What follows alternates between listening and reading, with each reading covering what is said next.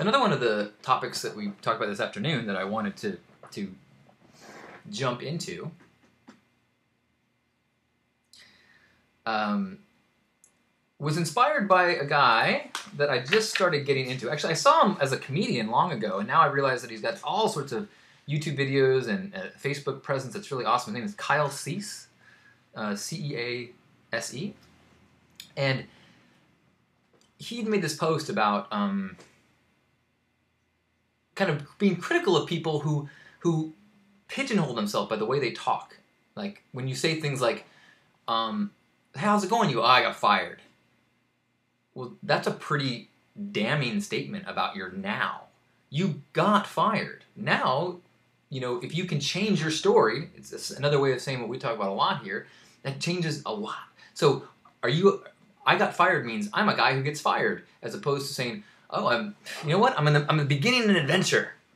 I'm in the middle of an adventure. Who knows how it's going to turn out? I got a bunch of ideas. I got whatever. But it's just telling that story and being aware of how you say, like, one thing I practice saying is when people say, like, I used to often anchor myself to limitations. I'd say, oh, I'm not good at that. Now I try to say, I've had challenges with that in the past. So that it frees me up to a change. Same is true with having a bad day. My day has had some challenges so far. Or whatever the case is, being aware of establishing the direction and the story that you're in, where it's been and where it's going. And it made me realize that a huge part of being able to get happy is getting in control of momentum. Someone posted a inspirational quote about deciding to be happy, and someone in the comments was like, it's not that easy. There's all these factors to deciding if you're happy. You can't just, it's biology, and there's environmental, and this, and I realized that a huge part of deciding you're going to be happy is breaking free of the story of your now. If you had total, memento-style amnesia, you could just forget whatever the reasons are that you're not happy and just say, oh, I guess, you know what, I am going to decide to be happy. It's only when we attach ourselves to this history and this story. And so being able to, managing a skill set around momentum, meaning if you're in a direction that isn't feeling good, being able to go, stop, change direction, go, like a sprinter, start, and quickly go into a new story. Oh man, I'm sad about this. Okay, stop. I'm looking forward to a yoga class, or whatever the thing is. And I say manage and master it because you also want to be able to go, man, I've just been in a good mood all day. Good, ride it. Keep it going. Keep it going. Whatever this is, keep it going. Keep the momentum going so that nothing can knock you off of it. And then as soon as, if your track is going in a bad place, stop. And trying to figure out the things that can help you do that.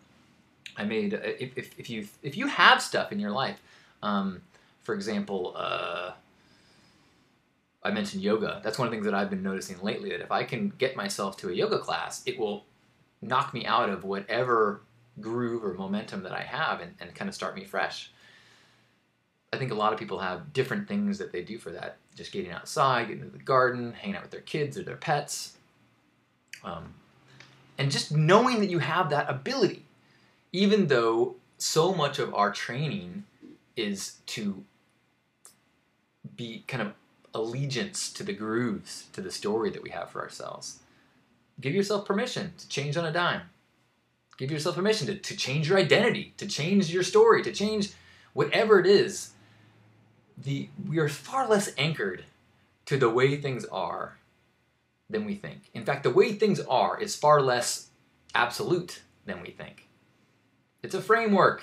It's a story that we all agree on, or some of us agree on. And so if it's not working for you,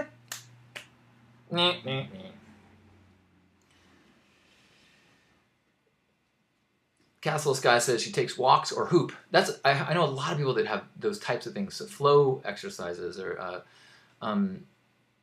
poi or hooping or juggling or something that gets you out of into motion and body and flow. Music is a great one too. And Castle Sky said music helps if it's happy. That's something that I've become at some point in the last 10 years, I realized that the soundtrack makes a huge difference. And so if you love, the Smiths and Joy Division, you should think about how much you want to impose that vibe into your daily life, because it will affect your thinking. So, put on the Bobby McFerrin or whatever that actually will kind of put a jazz in your step and appreciation, or because as much as it might feel good to have that emotional of a sad song or a I miss you so much love song, you're choosing that? Are you sure you want it? If you do, great.